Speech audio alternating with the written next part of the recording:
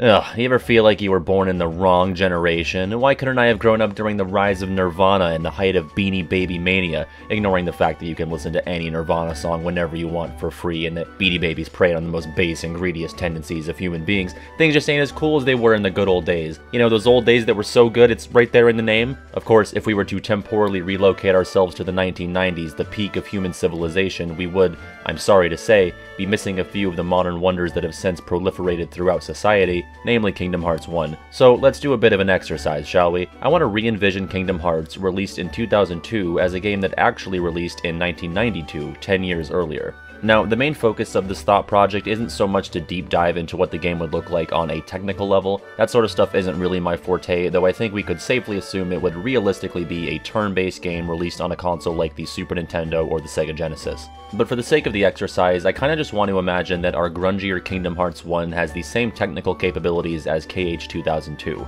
To make this work, we're also just gonna travel back to like 2000 BC and remove about 10 years of humans just hitting each other with sticks, and that should put us on schedule to get Kingdom Hearts released in 1992 AD. Assume our game has the graphical chops and all of the necessary coding to look and play just like the KH1 that we all know and love more than the other games. Okay, moving on. My main interest here is looking at the properties and characters that get Thanos snapped out of existence due to their being created after our cutoff year of 1992, or 91 in some cases, which I'll explain later. We'll be taking a look at each and every world and character that the actual developers pulled from the 90s and replacing them with older and in most cases lesser known substitutes from years past, or paster than the 90s, which are closer to 30 years ago than 20 years ago, Jesus. Bear in mind, this goes for both Disney and Final Fantasy. It was an interesting little experiment, and I hope you find this rough reimagining at least somewhat entertaining and thought-provoking, because I drove myself crazy thinking about it.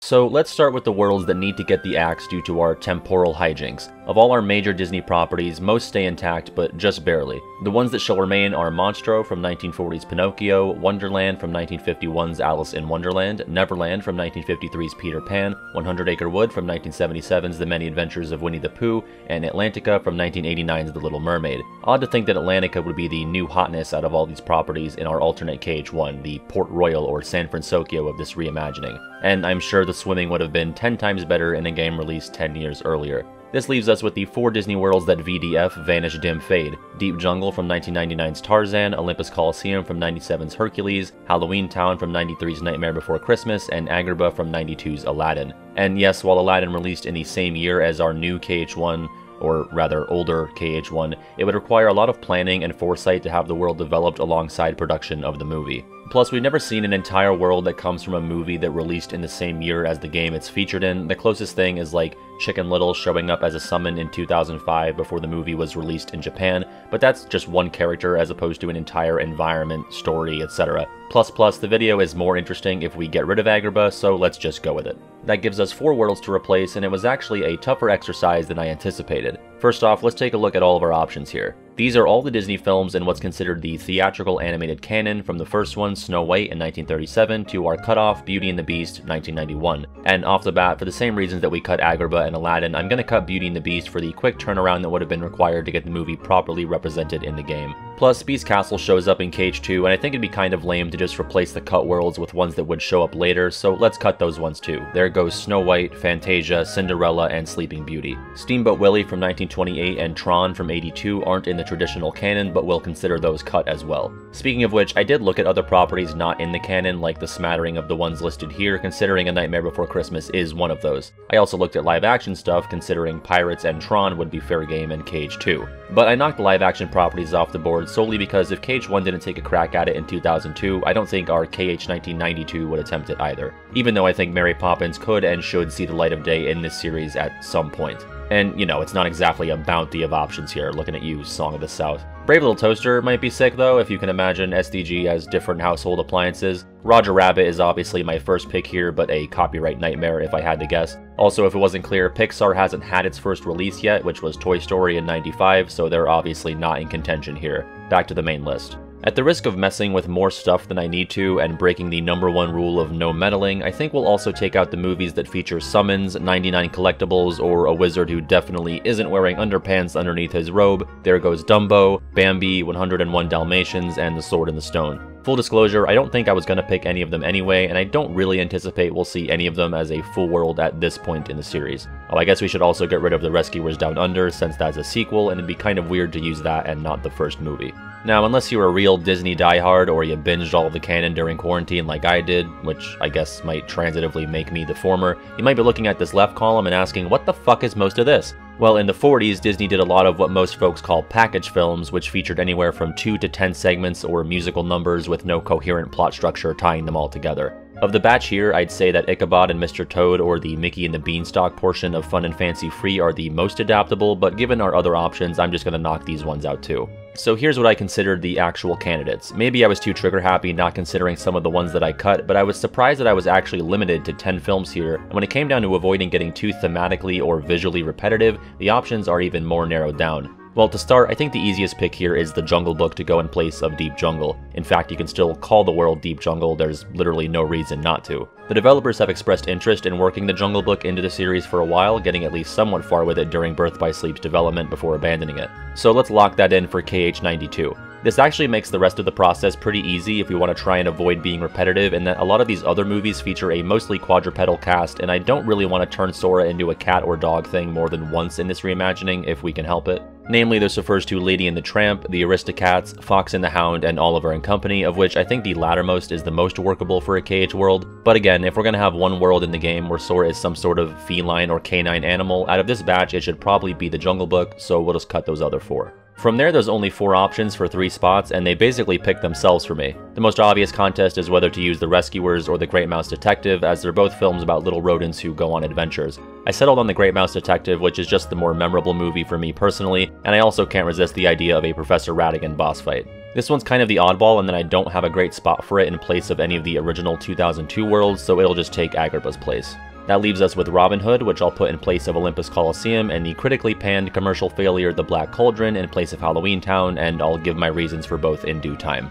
2 major takeaways from this world selection exercise. One, I think the reason a lot of the movies on this final shortlist weren't used in real KH1, aside from the developers having the 90s at their disposal, is because so many of them seem to necessitate some kind of transformation for the party. Almost every world in original KH1 has a primarily human cast, and even the ones that don't are still largely humanoid in Atlantica and Halloween Town. Creatively and developmentally, it's a lot more taxing to use most of the worlds I've selected instead of their original counterparts. Second takeaway is that the 90s were so huge for Disney. Like, I guess that much was obvious considering that chunk of time from 89 to 2000 is literally called the Disney Renaissance, but after looking over the options, it didn't feel like there were a ton of real adventure movies that would have felt super adaptable for Kingdom Hearts. I mean, they made Wonderland and Monstro work, and they'd go on to make the Dwarf Woodlands and Castle of Dreams work, but I don't think it's a stretch to suggest that worlds based on more action-packed and quote-unquote grander movies like Aladdin and The Lion King are more cohesive with the KH formula. At the very least, I think it's fair to say that the less cartoon violence there is in the original movie, the more creative the developers have to get, which is obviously not a bad thing. I would just always rather fight a Disney villain at the end of a world than a big, heartless or unversed, but I get why that's not what happens in every case. As fun as it would be to beat the shit out of Lady Tremaine, it makes ample sense that you're fighting the cursed coach instead in Birth by Sleep. Moving on to the worlds themselves, and the part of the video that I am personally most excited for, after I made my selections, I figured that I'd like to have at least some kind of visual representation for these picks beyond just images from the movies. So I actually commissioned some KH1 style world icons from the very talented Ross, aka Larkenox on Twitter, who I think absolutely killed it, given that I was literally just like, hey, make a world icon for these movies, especially considering he had to watch The Black Cauldron, the poor guy.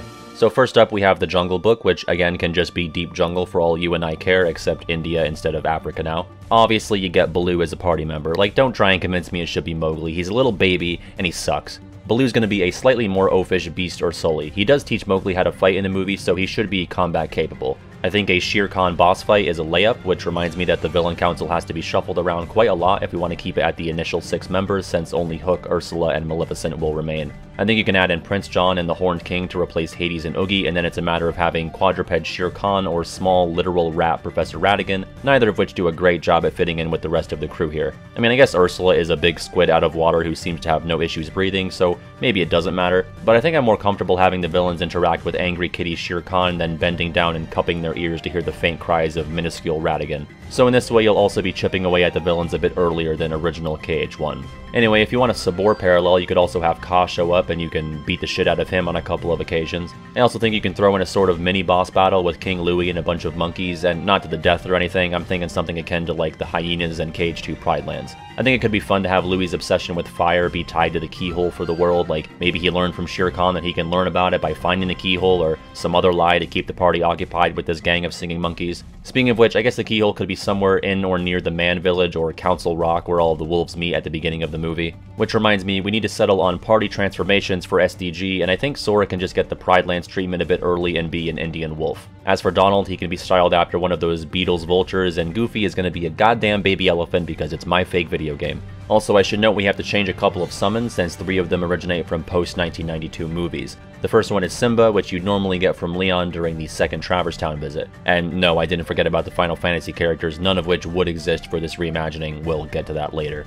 But in place of Simba, I think you can just have Bagheera work in pretty much the same way, and it lets him have a little time to shine after taking a backseat to Baloo as a party member, and he can basically just do a big charging roar thing for his attack too. And functionally, getting your first summon at the end of this world is pretty much the same as getting it at the start of Traverse Town 2. Oh, also, the keychain for this world would be called Man's Red Flower, and I know KH1 didn't have Keyblade abilities, but if it did, this one would have Fire Boost, naturally. Before we move on to the next Disney World, let's stop down to talk Final Fantasy real quick, since that's going to factor into our Olympus Coliseum replacement. Here's the problem with Final Fantasy, there's barely any games from before 1992. We've got 1 through 4 released in 87, 88, 90, and 91. And 1991 is close to the cutoff, but since we'd just be pulling characters from it and not an entire world, along with having very few options, we'll keep it in the mix. Ignoring the fact that none of our available characters are either designed by Tetsuya Nomura or are Vivi, our pool is essentially limited to 2, 3, and 4, since the characters in 1 were more so classes or jobs than actual, well, characters. And full disclosure, I've only played like a few hours of the Final Fantasy III remake, and it didn't exactly leave an impression on me. So I decided to just translate the FF7 characters into FF4 ones, FF8 into FF2, and FF10 into FF3.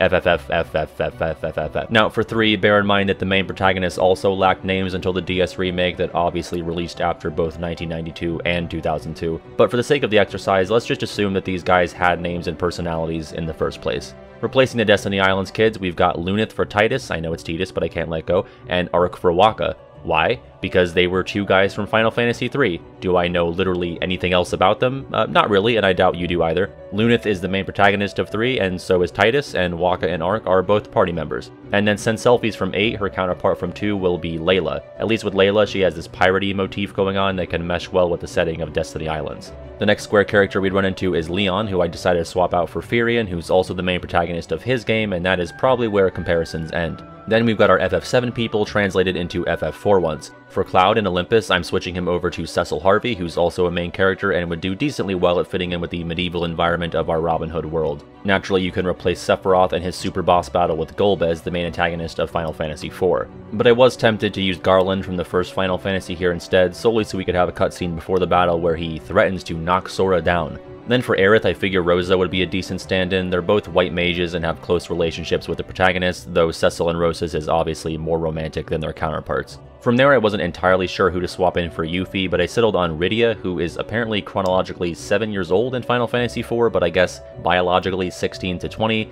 I don't know, you just age her up or down as needed like they do with the Island Kids in real KH1. And then for Cid, you just switch him out for Cid. That is Cid Polendina, who's the resident Cid of FF4, but also an engineer who works on airships, so both Cids can definitely share a mastery over gummy ship technology.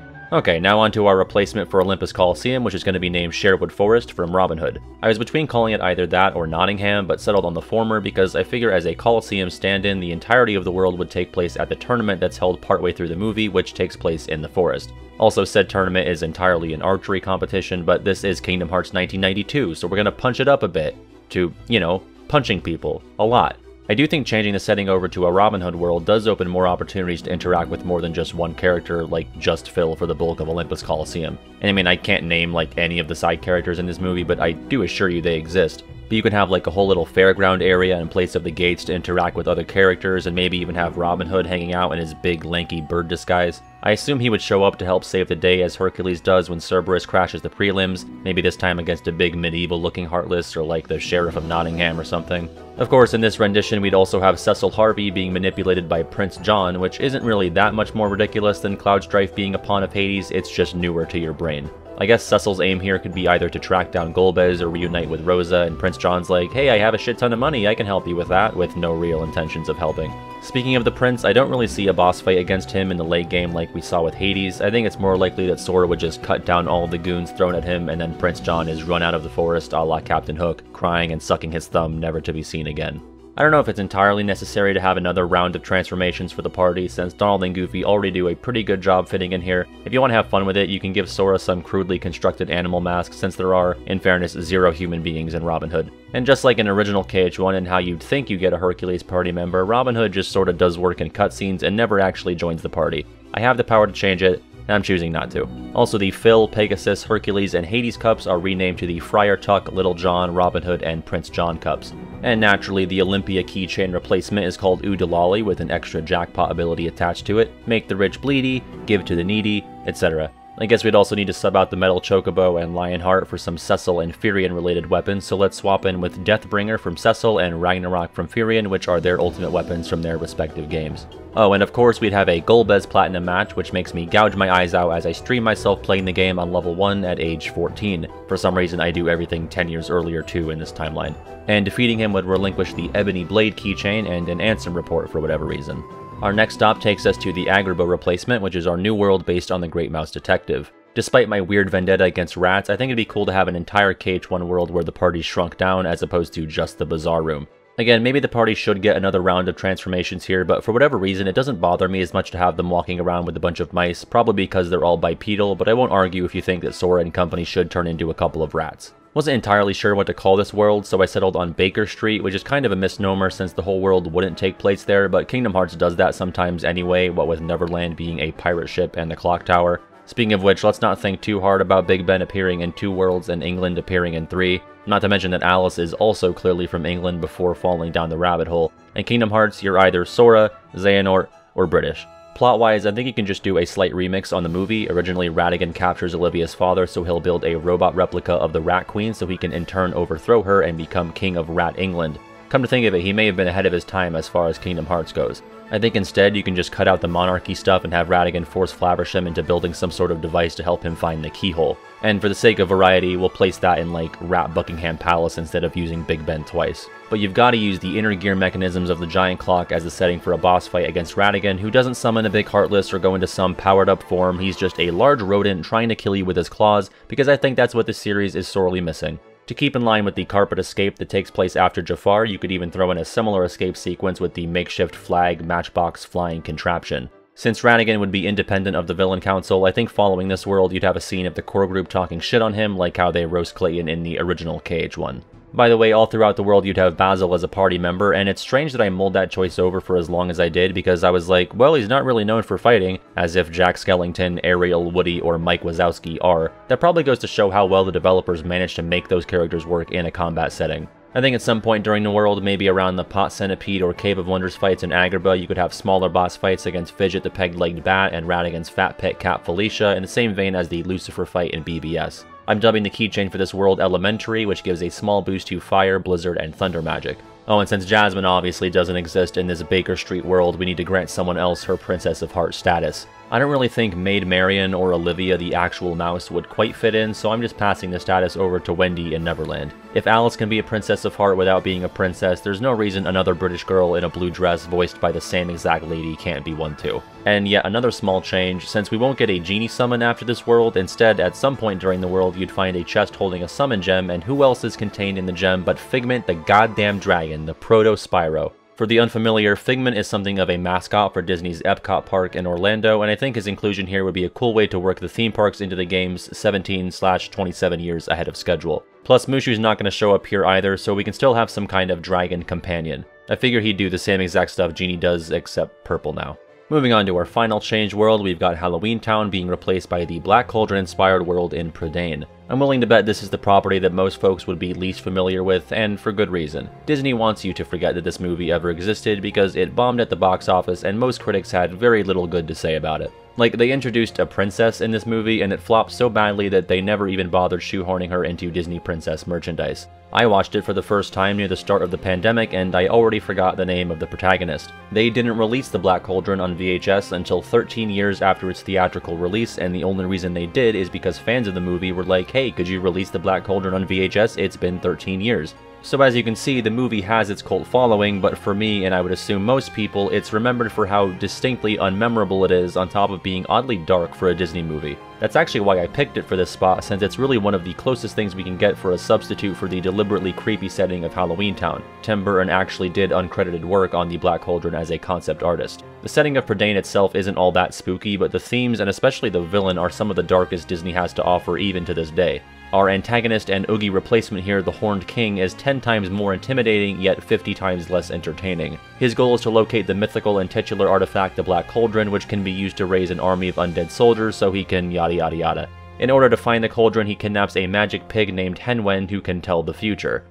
Yes, this pig is under the care of our protagonist, Taran, who has all the charisma and complexity of plain yogurt. He'll unfortunately be our party member here with the combat finesse of Ping until about halfway through the world when he gets his hands on a magic sword, which does nothing to actually make Taran better at fighting, rather it fills him with an unfound confidence as the sword takes the reins and does all of the fighting for him. I was thinking about just altering the plot so that the Horned King is looking for the keyhole instead of the Black Cauldron, but then I realized that most of the Disney villains in KH1 don't actually make conscious efforts toward finding their world's keyhole. It's really just Jafar, Ursula, and Maleficent. The rest kind of just do their own thing, including Oogie Boogie. So fuck it, no keyhole searching, we're just gonna do the movie plot because I really can't be arsed to rewrite this, even though it really needs it. Also, you know how some Disney worlds and KH games cut certain characters for whatever reason, like the Professor in Deep Jungle or Zazu in the Pride Lands? I would hope and pray that they would make this same decision for the Gollum John Bolton crossbreed that is Gurgi, a detestable little creature who makes Jar Jar Binks look like an intellectual conversationalist.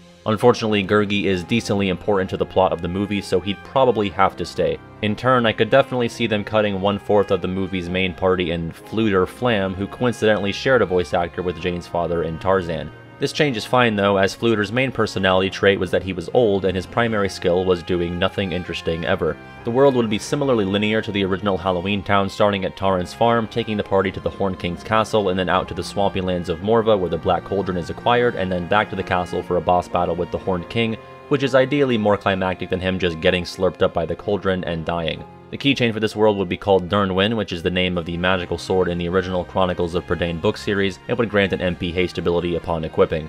I should also mention that since we won't have Belle as another of the 7 princesses, we can swap her out for Elanwi, who can be kidnapped by Riku at the end of this world in place of his usual capturing of Jasmine at the end of Agrabah.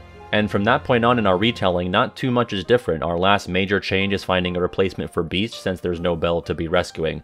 I think a cool substitute could be a post-Sword in the Stone King Arthur, aka Wart, aka Better Taran. Maybe have Merlin reference throughout the early game that he sent a friend and warrior of his own to battle the darkness, and his quest finds him at the gates of Hollow Bastion. Just like Beast did, Arthur joins Sora in his time of need and protects him using the legendary Excalibur, which Sora recognizes as the name of his raft. To make matters more interesting, what if on the return trip to Hollow Bastion, Sora returns the favor and helps Arthur find and reclaim Excalibur, which he loses during the chaos of the final keyhole being opened. Finally, we need to replace the Mushu summon earned after the Dragon Maleficent battle, and I think a fitting replacement would be not 1, not 2, but all 3 of the good fairies from Sleeping Beauty, making an early appearance here before KH2. You can size them down a bit and have them act functionally the same as Mushu. They can float near Sora's head and shoot out a consistent stream of magic, and you can cycle between the 3 fairies using the D-pad on whatever controller you'd be playing this game on. Fire for Flora, Blizzard for Merryweather, and Thunder for Fauna because green was the leftover color here.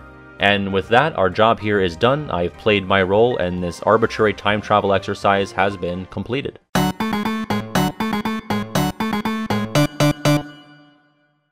Hey, thanks for watching the video. You know, I had like the itch to do more alternate history sort of stuff after that crocodile video. This was a bit more of a meta direction. Hope you enjoyed it.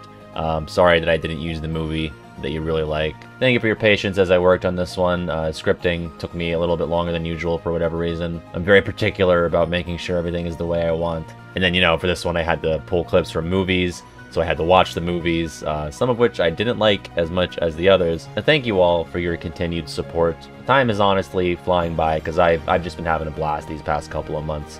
And it's all thanks to you guys, and a special shout out to my patrons. Best way to support the channel would be to pledge on Patreon if you are able to do that. It's, you know, it goes a long way in making this operation stay afloat. So, and with that, we'll kick it to a little bit of fan art and my lovely, very generous patrons. Take it easy, and I'll see you next time.